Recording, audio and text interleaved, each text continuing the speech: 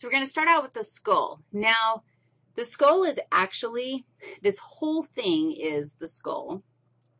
It's actually made of 22 fused bones. And then there are 7 other bones that are associated with the skull. We're going to spend an entire lab talking about just the skull and its various bones, what the specific bones are named. But in today's lab, we're just going to deal with major structures and regions. One of the things that we are going to do is we're going to make sure that we're comfortable with the mandible. It's basically your lower jaw. We've been exposed to the mandible already with the digestive system. And then our regions, I'm going to do my regions in blue. We have a facial region. And again, lots of bones in there. Lots of bones that we will know the names of.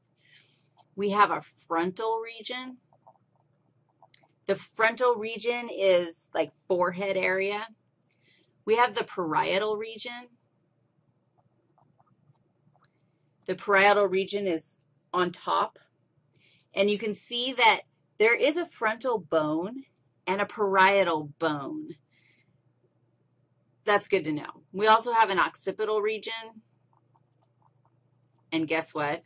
That's the occipital bone. And then we have the temporal region. And this is the temporal bone. Let's see. Those are my regions. Cranium. The cranium, anything that touches brain is cranium. So the skull includes the cranium and the mandible. Cranium touches brain. So there's a bunch of bones in there that touch the brain. There's another bone, the hyoid bone, and I have an image of it for you because the hyoid bone is actually kind of difficult to visualize.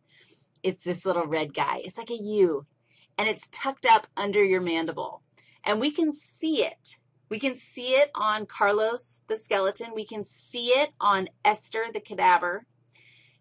It's tucked up underneath your mandible, and it actually attaches to muscles.